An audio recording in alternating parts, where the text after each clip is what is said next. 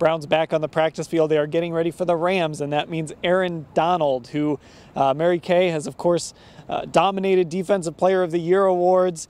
He is considered by some to maybe be the best player in football. A lot of people are willing to make that claim about him. And the Browns have a guy who would like to take that mantle from Aaron Donald and Myles Garrett. He had 3 sacks the other night against the Jets, and he seems poised to have a big year and maybe make a run at taking that Defensive Player of the Year award. Yeah, he already leads the NFL with 5 sacks. He has made no bones about it. He wants to be NFL Defensive Player of the Year. He knows that Aaron Donald is the guy standing in his way. So these guys will be on the field together on Sunday night, and Myles has to be the best defensive player on the field on Sunday night if he wants the world to see that he deserves this honor. He told me a couple weeks ago that he knows the award has to go through Aaron. He's got to play better than Aaron. He's off to a great start. I asked him today, how do you feel about your start? He said yes and no, that he likes it. What he doesn't like are the penalties. He had 2 roughing the passer calls in this past game, offsides calls. 4 penalties in one game, way too much. Yeah, and then the thing we've seen with Myles, when we've seen it in flashes, and this is sort of how it is sometimes with a defensive player, is you want to see those game-changing moments, not just for here and there, but you want to see it over the course of a game. You think about what Myles did against Pittsburgh last year when he essentially single-handedly brought that team back to tie the Steelers.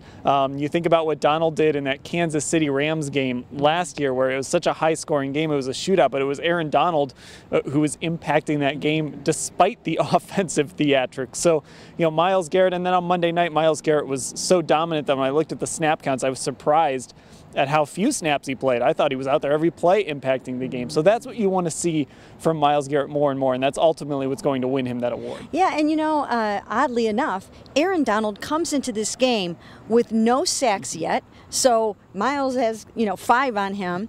But last year, Aaron Donald didn't have a sack until game 4.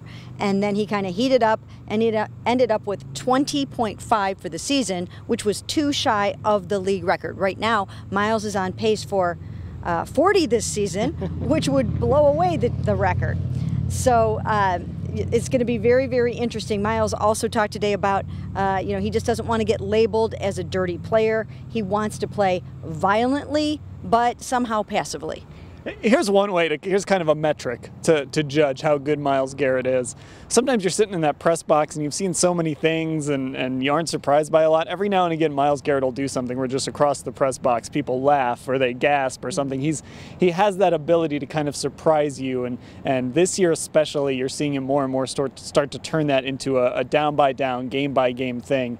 And that's how you end up winning Defensive Player of the Year. Still a long ways to go, but we're going to get to look at these 2 players together. Myles will be on the field, and Donald will be on the field, and we get to do that all night Sunday night. And of course, we'll cover it all at cleveland.com/Browns, which is where you can also sign up for Football Insider. The banner is red right now on the page, so go click on that banner, sign up. We take podcast questions through that. You get a newsletter with a little feature every day that doesn't show up anywhere else except in that newsletter, and you get texts from Mary Kay.